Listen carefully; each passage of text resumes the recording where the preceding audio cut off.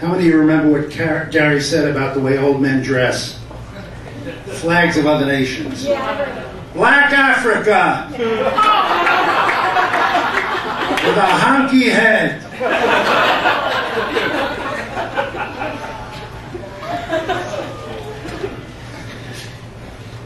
It's great to be here at the Improv. I have to tell you, I have young, hip audiences, but I do see some of my peeps here.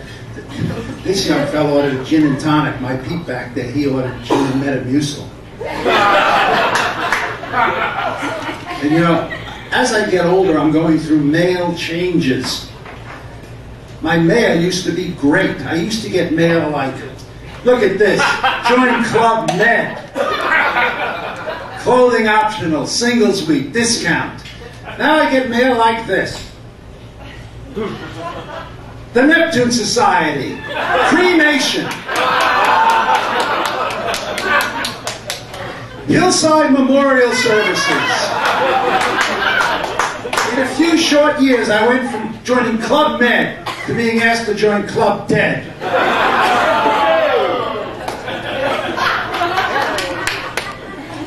I have to tell you, the geek will kick in, I'll remember what I want to say.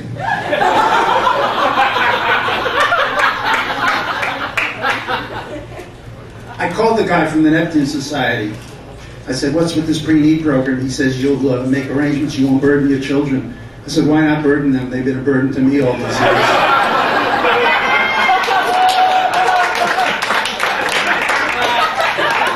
And then he said, you have to tell us where you want your remains placed. I said, that's not a problem. He said, what, would you like a lake or a mountain? I said, no, the planter box at Topanga Canyon outside Nordstrom's. Guarantees me a daily visit from my wife and my daughter.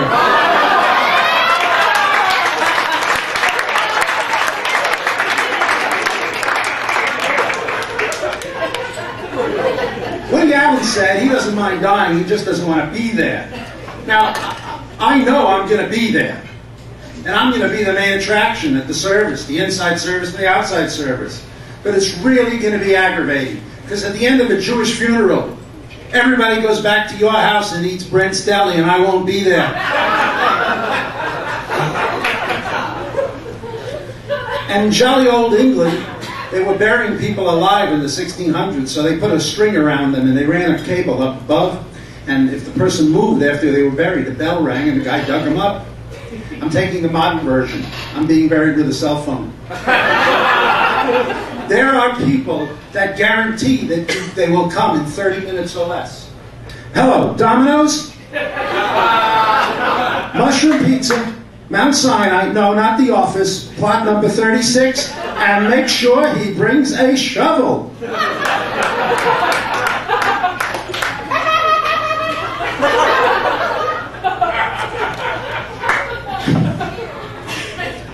It's dangerous to die Jewish. It is. I could faint right here. Jews bury their dead quickly. I could wind up fainting here. They make a mistake by tomorrow afternoon. I'm 6 feet under. And Jews don't bury their dead in cemeteries. We have Hillside Memorial Park, Mount Sinai Memorial Park, Eden Memorial Park. Gentiles use cemeteries. Us, they send to the park on a permanent picnic. There's more. I'll think about it.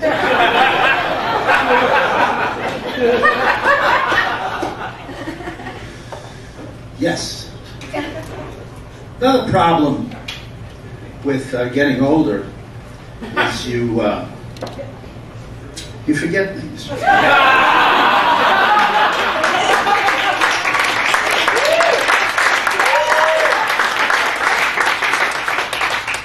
But you get applause. I'm married. I had a weird incident the other day. I really did. My wife and I were walking on the promenade in Santa Monica, 3rd Street Promenade, and we were holding hands, and this young couple come running up to us, and they said, the girl says, how long are you married? I said, well, I'm married 42 years. And she turns to her boyfriend, she says, you see, Henry, you think we'll be so in love in 42 years you'll still want to hold my hand? I looked at her and I said, sweetheart, love has nothing to do with it. I let go of her hand and she's going right into 9 West and buy more shoes.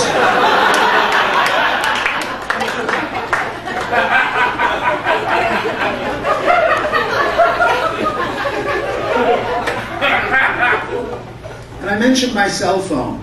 Electronic things get in the way of older people. I really don't know why my cell phone has a camera on it, but it does.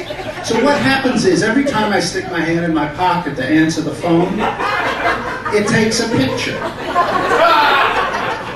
I've got 3 quarters and a dime, lint, my keys.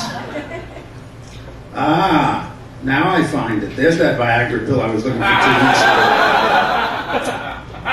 And can you imagine what would be very aggravating if my pocket had a hole in it and this camera took a picture? The most aggravating thing would be if everything fit on this little screen. Now, the red light is going. Now, because of my memory, I can't remember what they told me it's for. Either I'm supposed to get off the stage, or the hookers have arrived.